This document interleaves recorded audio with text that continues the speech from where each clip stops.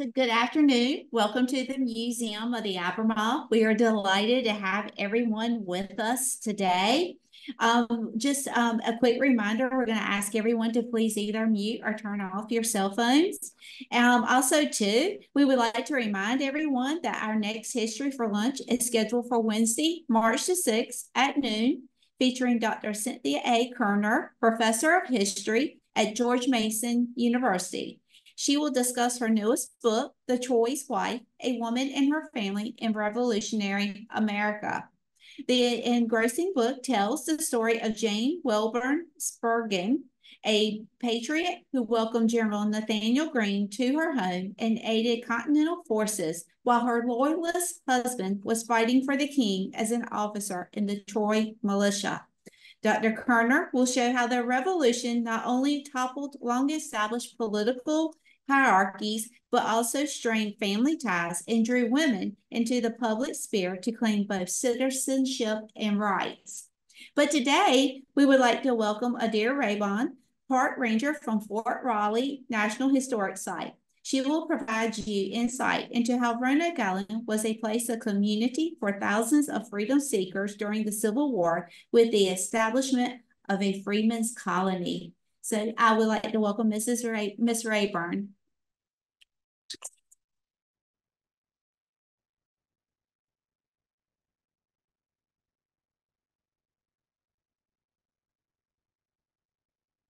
Thank y'all so much. Good afternoon and welcome. What I'd really like to do is talk to y'all today about the Roanoke Island Freedmen's Colony. Now, with the National Park Service, this is one of many stories that we tell at Fort Raleigh National Historic Site. You may be familiar with a really popular one, the kind of the legend of the lost colony of the 1580s and Sir Walter Raleigh. But recently, we've really been dedicated to telling stories that people may not have heard before. So that's why we're really bringing light to these voices of the Freedmen's Colony.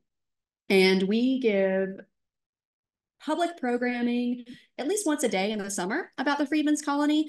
And what we really like that to be is a dialogue between our visitors and our Park Service rangers, our interpreters, because that when we're having that conversation together, that is a place of learning.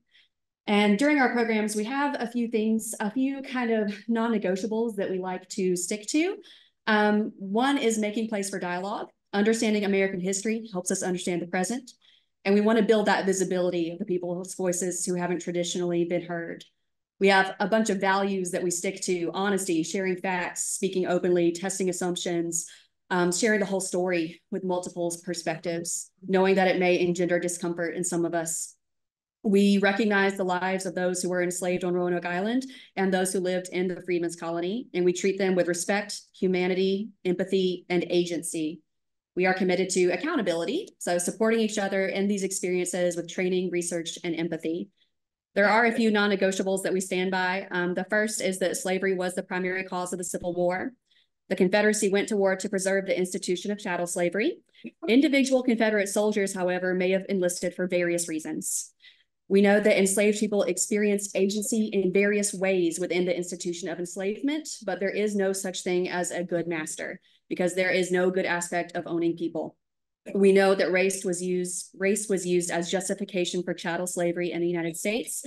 And we know that systematic oppression in the US is rooted in that system of race-based chattel slavery and the legacy of enslavement in this country. We know that visitors will always, always, always be heard. We welcome open dialogue, but Confederate supporting ideas will not be validated because they contradict those key truths and those ideals. Another thing I wanted to touch on before we get started was language. Language is always evolving and has evolved even from the time I've been in the Park Service. So these are some things we're dedicated to. We say enslaved person instead of slave, and we want to make sure that personhood is given to these people. We say enslaver or slaveholder instead of master or owner. The use of the word owner implies objects, and people are not objects. We say torture rather than discipline. And we tell the truth of freedom seekers, not runaways, escapees, or fugitives. There are negative connotations to those words. We use contraband with historical context, not to refer to people. And we say African-American or Black when we know the preference of the person that we're speaking to or about. So now let's get started with a little bit of information about Roanoke Island before the battle. Prior to the Civil War, most African Americans in the U.S. were enslaved. In 1860, Roanoke Island was home to about 590 people, and about 170 of those people were enslaved, almost 30% of the population. Here they toiled, they worked as saltwater farmers. So they worked part-time in the fields and as fishermen. The women of the Outer Banks, black and white, freed and enslaved, they would tend nets, they would gather oysters, they would fish alongside their male relatives, and they would shuck scallops. This was based on Algonquian traditions, which utilized lunar tides and currents to increase fish yield.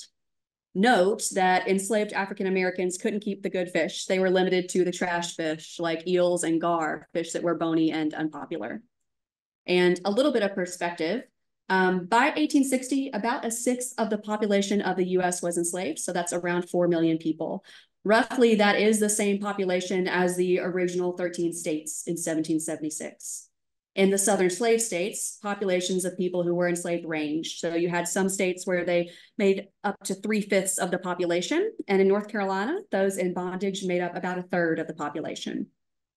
At 4:30 a.m. on April 12, 1861, Confederate troops fired on Fort Sumter in South Carolina's Charleston Harbor.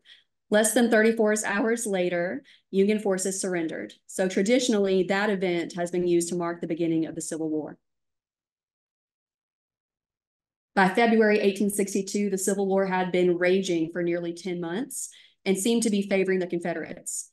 So the U.S. targeted the coast of Northern Carolina to gain better traction in the Southern theater and strategically use the many waterways that we have here. Hatteras Island was claimed by the Union, and on February 7th, 1862, General Ambrose Burnside and the Union Army launched an attack on the Confederate-controlled Roanoke Island. They were armed with a strategy partially developed by a young man named Thomas Robinson. And I would like to give some acknowledgement to a couple of people. The volunteers and the staff at Fort Raleigh National Historic Site, they have scoured first-person narratives and primary sources and found actual people who lived in the Roanoke Island Freedmen's Colony. Thomas Robinson is one of those people. When he was 16 years old, he and his brother sought their freedom at Hatteras Island. He had memorized the location of rebel fort positions on the island, and he shared that information with Union officers. His navigational skills, his knowledge of the local waterways were instrumental. They were highly revered by General Burnside. On February 7th, 1862, Thomas Robinson led that army to Ashby Harbor to launch the Battle of Roanoke Island. So we've used historical documents to imagine a silhouette of what these people may have looked like and use those first-person narratives to kind of give them their voices back. So Thomas Robinson self-emancipated. He boated down to Hatteras. He promptly told Union officials everything he knew and everything he knew about his enslavers. And that information was instrumental to the battle strategy. There were about 2,500 Confederate soldiers and about 11,500 Union soldiers. So Union victory was swift. By the 8th, fighting had stopped and Roanoke Island was under Union control. This would set the stage for many future campaigns in North Carolina. And earlier in the war at Fort Monroe and Hampton Roads, there had been a phrase used, the phrase contraband, that was used to prevent enslaved peoples from being returned to their enslavers. The logic was that since property could be confiscated during war, if Southern slave states thought people were property, then we can confiscate people as well. The Union could label enslaved men, women, and children as contraband, and they would gain their freedom when they reached Union lines. The Confiscation Act of 1862 allowed Union officials to seize lands, possession, and enslaved people from disloyal citizens. So after the battle, I have an engraving here that depicted what it might have looked like, as well as a map of Roanoke Island. After the battle, there were around 200 formerly enslaved men who remained on Roanoke Island, many of whom had been sent there to build those Confederate forts. They were given 3 choices. You can go back to your families, you can go north, or you can stay here on Roanoke Island. Nearly all of them left to return to their families. No one went north, and only about 27 people stayed. The people who went back had plans to return and bring their families to the safe haven that Roanoke Island had become. So we've learned about a woman named Marie Farabee. She remembered hearing the sound of her mother singing as they worked in the fields. They said she was inciting the colored people with her folklore songs. Marie escaped with her mother and sister, and just as they were crossing the Sound, they were captured. But her mother thought quickly to rip a piece of her skirt to flag down a Union ship. They saw this signal and brought them to Roanoke Island. And freedom seekers started appearing shortly after the battle ended. Soon, hundreds of enslaved men, women, and children from the interior of the state made the journey to the island. They assisted the Union troops in rebuilding the forts, renaming them, and they worked on Roanoke and Hatteras Islands, as well as New Bern and other strategic areas in North Carolina. They also served as cooks, as woodcutters, teamsters, longshoremen, carpenters, blacksmiths. Women were employed in doing tasks such as cooking, cleaning for Union officers. Other African Americans were employed as spies, scouts, and guides, and completed many valuable missions for the Union. By mid-1862, a growing community had started to establish a settlement. The people there used hand tools and the pine trees that grew around the surrounding area to make houses. The first task that everyone completed as a group was to build a place of worship. And after 2 churches had been constructed, there was a woman named Martha Culling, a formerly enslaved woman, who opened the settlement's first school in a small building on Pork Point near the Union headquarters. This establishment close to Union headquarters, that area was commonly referred to as a contraband camp. Formerly enslaved people were often referred to as contrabands, and they were contraband of war, according to that Confiscation Act. So with nothing planned, the camp just kind of ran on its own. It was essentially a refugee camp. People took shelter in the old Confederate barracks, which may have looked like these here. We don't have photos of the actual Roanoke Island's Freedmen's colony, so we're just doing our best to find similar places. And with no formal order, there were sanitation issues. They were worried, the military, about those sanitation issues being so close to Union headquarters. And there were no plans for long-term sustenance, long-term shelter, and the military realized they would need to step in. By May of 1863, the population situation was so acute that the federal government seized many of the local lands and then established a formal colony on the island. So on the left, you'll see Chaplain Horace James. He was a 43-year-old Congregationalist minister from Massachusetts. He arrived to Roanoke Island with the Union in February of 1862, and he was known as the Fighting Parson for his service during the battle. He cared for the sick and wounded, and he actually laid out the military cemetery on the island. James was appointed the Superintendent of Blacks in North Carolina. That was his title. And he began the official creation of the Freedmen's Colony in May of 1863.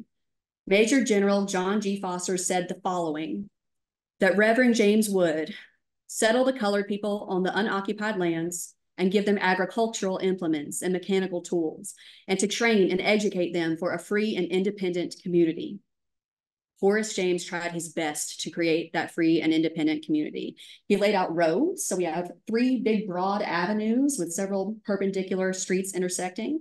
He brought tools, he brought teachers, he bought a sawmill. He hoped that the industry would eventually sustain itself through that sawmill and shad fisheries.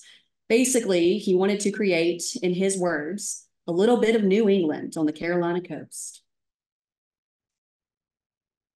Now, this is Fanny Whitney. Fanny Whitney was enslaved in Hyde County on Judge John Donnell's plantation, who was so rich and owned so many slaves that he hardly knew them all. She was married in 1851 to Harry Whitney, and in the fall of 1863, Union troops brought them with their 3 boys to Roanoke Island. It was there that Harry enlisted, and she never saw him but once after that, when he came to tell her goodbye in her cabin. In January, or by January of 1864, there were 2,700 residents. There were 300 families living in homes they had created themselves. By 1865, there were 3,000 members of the Freedmen's Colony, and at its peak, nearly 3,900 people lived there. The primary goals of the freed people were shelter, worship, and education. On Roanoke Island, the freedmen utilized their skilled knowledge of industrial, agricultural, and marine work to make the colony pretty much self-sustaining. They constructed over 500 buildings, schools, churches, warehouses, workshops, hospitals, and homes of their own. This impressive size made the Roanoke Freedmen's Colony one of the largest communities in North Carolina at the time. So unfortunately, the economic growth of the colony, which was on a really good trajectory, it slowed considerably when military-aged colonists enlisted in the Union Army and Navy.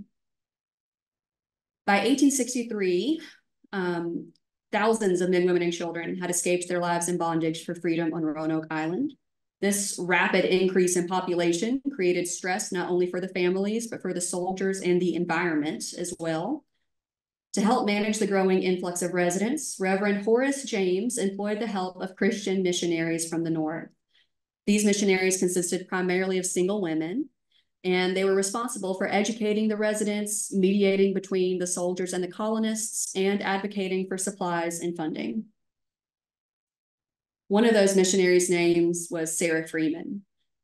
She arrived at Roanoke Island with a group of Northern abolitionist missionaries. She felt that God called her there to serve. Through his grace, she hoped to teach the refugees to read and write, and then through them, perfect society. There is much destitution and suffering here. I hope we will have the means of survival come winter. Otherwise, many will perish. This at present is the only safe asylum in all North Carolina. Oh, that I could shelter them all. Teachers from the North were sponsored by the American Missionary Association, the AMA, during the war, and they mainly helped the colony through education and charity. A lot of the folks who were coming here only had the clothes on their backs, which very quickly became worn. So clothing, which was required to go to school, was one act of charity. And otherwise, delivery of food and goods and rations. The AMA teachers were committed to converting the colonists into evangelical Christianity through biblical scripture. And they wanted to kind of embed this idea that education was freedom. Education would allow people to reach their full potential and become independent. There was very much an idea of imposing this New England culture on the members of the Roanoke Island Freedmen's Colony and to pursue teaching them the values of thrift, the values of hard work, that through hard work, you could gain your independence. The schoolhouse walls were decorated with quotes such as, "This school is for the free, his people are free, and a day or an hour of virtuous liberty is worth a whole eternity of bondage." Another organization involved was the National Freedmen's Relief Association, the NFRA, and their focus really shifted from that religion and charity to actual skills, skill-based education, self-sustaining skills.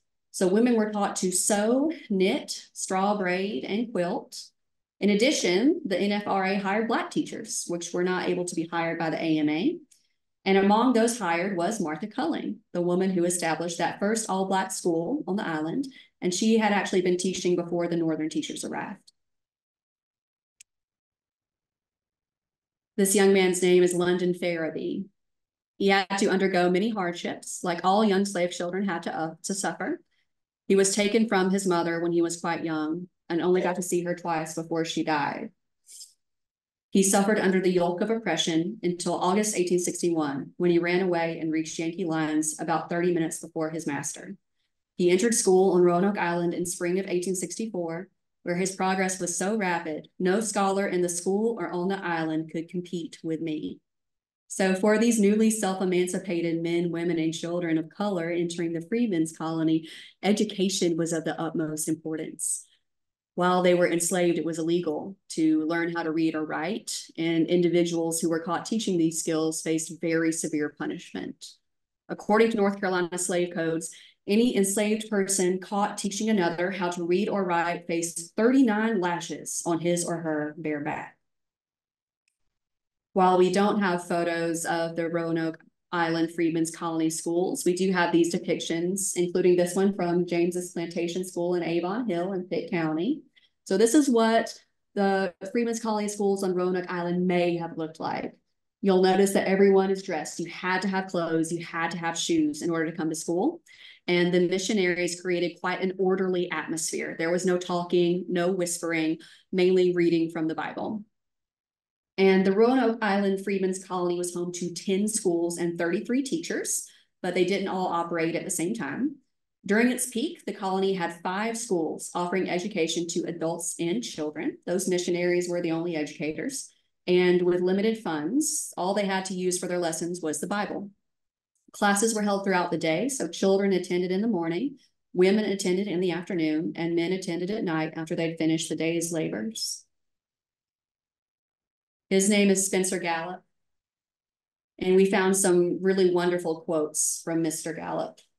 He belonged to a man by the name of Hodges Gallup at Currituck, North Carolina, before the war and worked on a farm. He escaped to Roanoke Island after the battle in 1862 and cut wood and helped build forts for the Yankees. He was only 19 years old when he enlisted in June 1863 in the 36th United States Colored Troops, Company A.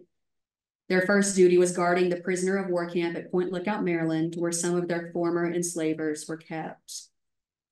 On January 1st, 1863, as part of the Emancipation Proclamation, President Abraham Lincoln freed all enslaved persons in most Confederate-held areas. This, coupled with the Militia Act, opened the way for African-American men to join the U.S. Army.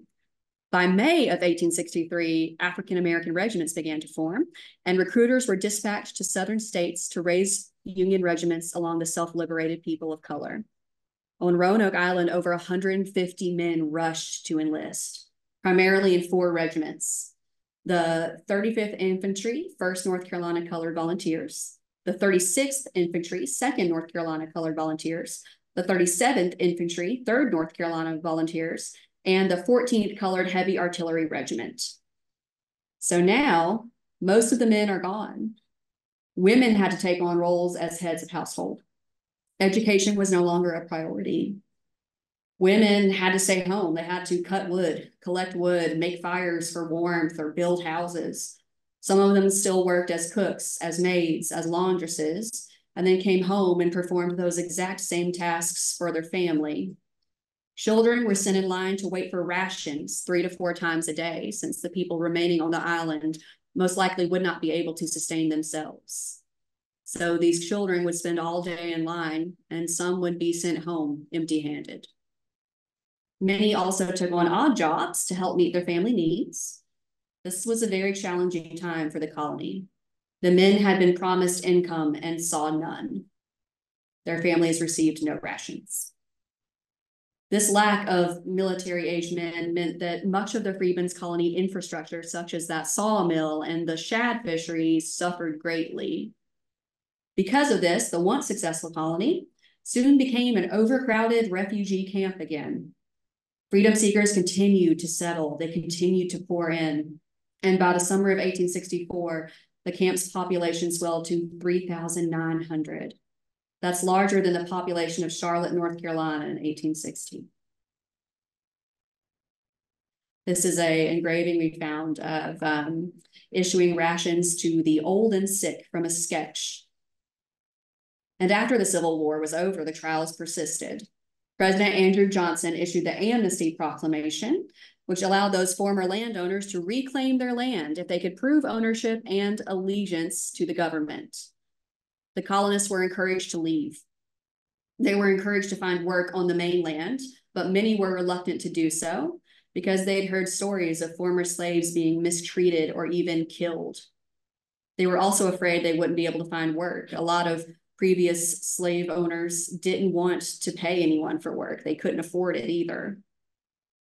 There was a massive miscommunication, as Horace James and the colonists were under the impression that the land that they settled on had been given to them. That was untrue. As the owners increasingly reclaimed their land and rations were continuously being reduced, the freed people, they faced starvation. Many were sick and many died.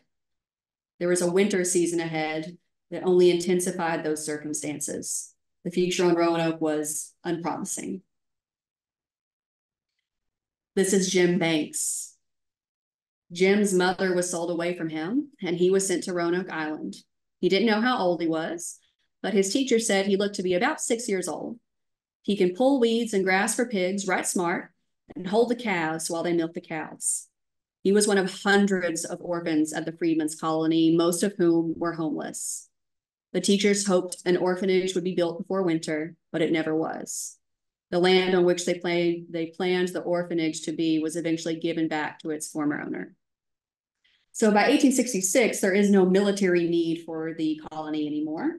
And the Black residents were gradually forced to vacate the colony via cut rations, free transportation out of there, and eventually official orders.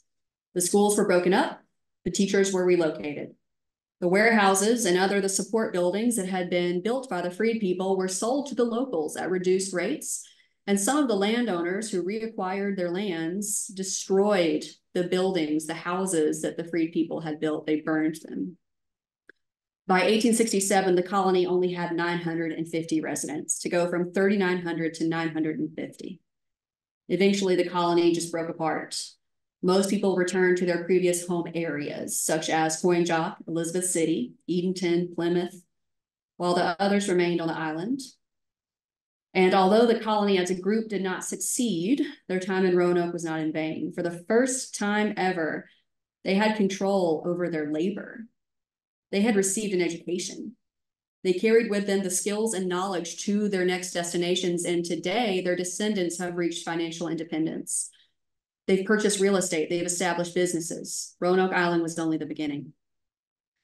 Locally, 11 African Americans banded together. They pooled their resources and they bought 200 acres of land to just make their own village on Roanoke Island. That community still exists today. It's the California neighborhood of Mantia. So I've introduced you to all these people. And again, I want to thank the volunteers, the staff, the Pea Island Preservation Society, who has helped us unearth these people and give them back their names and their stories. And I want to tell you what happened to them. So Marie Farabee's mother encouraged her daughter's schooling. Both would graduate college in 1875 alongside Booker T. Washington. Then Marie moved to Brooklyn, New York, where she taught school, married, and raised a large family. Marie died at the age of 96 in 1956. Thomas Robinson's support in the Battle of Roanoke Island was never forgotten by General Ambrose Burnside. He would stay with Burnside as a paid servant and was later observed to be reading a school book at every leisure moment. We do not know what happened to him after that. London Farabee actually moved to New Bern and continued his education. He later studied to be a preacher with the AME Church and would work at churches in Winston and Greenville County. He rose to the rank of parish elder before his death.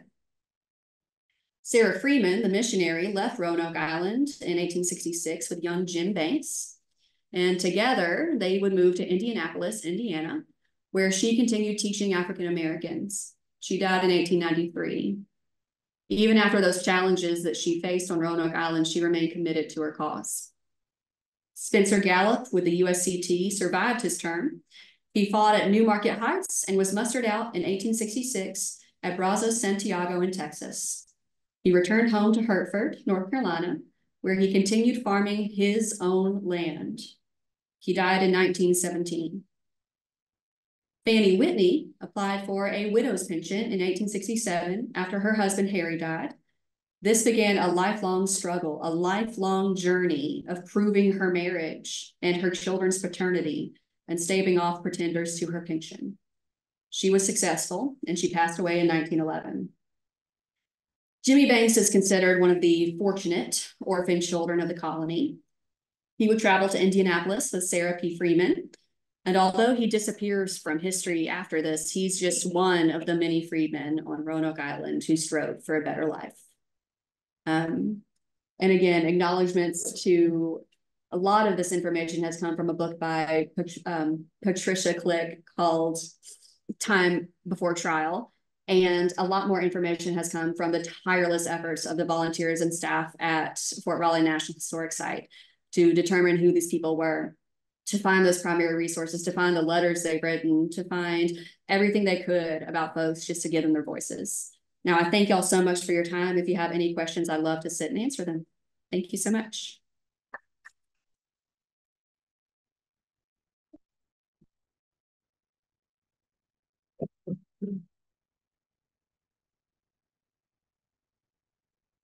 Yes.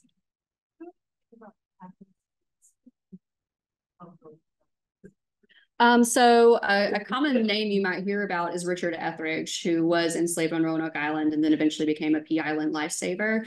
He actually, as part of this Freedmen's colony, wrote several letters that eventually made their way to, I believe, the president, talking about the quality of conditions on the island. But then as far as the people who were actually enslaved on Roanoke Island, we don't have many of their names, no, much less the history of what happened to them. Good question. Yes. But Roanoke Island was part of North Carolina, obviously, it's a slave state at the time. How were they able to establish this freedom on Roanoke Island within a slave state? Because it was separated by water, first of all, it gave Roanoke Island a very, very advantageous position, but simply because it was captured by the Union, that people could come there and be free. That's the Union held. And Hatteras as well. Yeah.